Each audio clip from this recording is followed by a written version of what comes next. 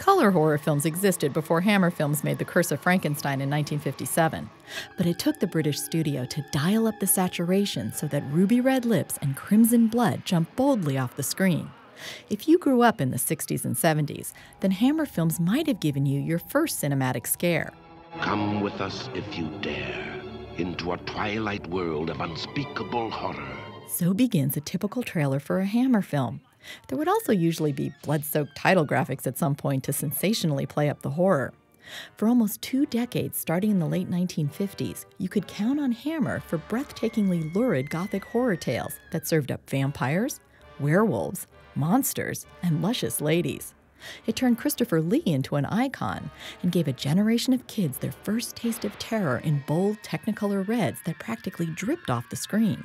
The Curse of Frankenstein starred Peter Cushing as Victor Frankenstein and the towering Lee as the Doctor's creation. That film would launch the Hammer brand, a brand that would hold strong up into the 1970s. It was followed in quick succession by Horror of Dracula, with Lee as the blood-sucking count, and The Mummy, in which Lee again played a monster. All these films and more will play as part of the Get Hammered film series, which will highlight classic Hammer titles every month on select Sundays at 1 p.m. at the Digital Gym Cinema. The series kicks off this Sunday with Christopher Lee in Horror of Dracula. Beth Accomando, KPBS News.